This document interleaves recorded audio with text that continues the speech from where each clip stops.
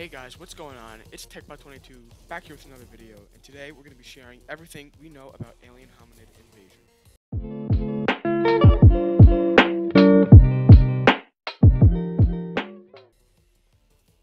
Now I want to say this game isn't a sequel to Alien Hominid. It is a completely new game. It is not a remastered version or anything. It's completely new. And I just want to say it looks amazing. Now this game, of course, was made by the behemoth, the people who made Castle Crashers. I've been streaming that a lot, if you haven't seen already.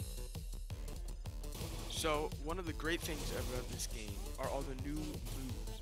As you can see on screen, a lot of the game is parkour. Yeah! Parkour. And learning how to use your new set of moves to get around the map as fast as possible. Here's a little clip of a guy actually interviewing Dan Paladin, the main artist of this, and he reveals a lot of awesome stuff here. Now I have this footage due to a channel Monstervine, so I want to thank them for this footage. Part of it is the Aliens move set. We took every single feature, rolling, jumping, anything, and we rethought it from the ground up.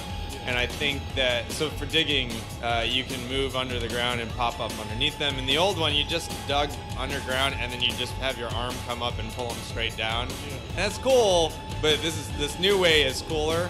That's one example. And the fact that the level is completely open, you can fly all over the place. You can go left, you can go right, you can go up, down. You can choose to retreat from things, whereas in the old one, you're just kind of stuck in the screen with them. Yeah. So another thing you noticed he said there is that actually, this is like an open world game, but not exactly. So the levels are open and non-linear. You can go left and right, so you can retreat if you want to, or you can stay in the fight.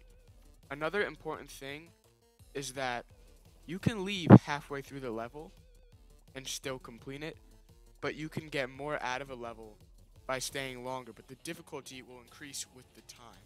Another thing you can see here is actually the characters have masks and hats, and that's just like Castle Crashers. So as you can see here, some gameplay, the hats give you different abilities like plus speed, plus defense, things like that, and then you can also change the type of gun you have. Like here, there's a human minigun, so that is pretty awesome. Also, this gameplay comes from Handsome Phantom. I'll leave his description down below. So, thank you to him. So I've been looking through the comments of the trailers for this new game, and something a bunch of people are complaining about actually is the fact that there's no blood and gore. And Dan Paladin himself said that the reason they're not doing this is because they're going for a more arcade style. And also, if you lose all your lives, you lose a whole sector of the game that you're on, and you have to restart that sector. So that's something that could be important. I don't know yet until I get my hands on the game. So this game is currently in development, but in a video, Dan Paladin actually hinted towards a release date, but they're not sure. But maybe around November, because that's when Alien Hominid, the first game, originally came out. So maybe they will stick with that. So currently, that's all we know about this game. Comment down below if you're excited. I am extremely hyped for this game. And comment if you'd like to see more update videos when more news gets released. So I appreciate you watching my video, taking time out of your day. But remember to hit that like button and that subscribe button. It's completely free and it would help me out. Thank you and peace out.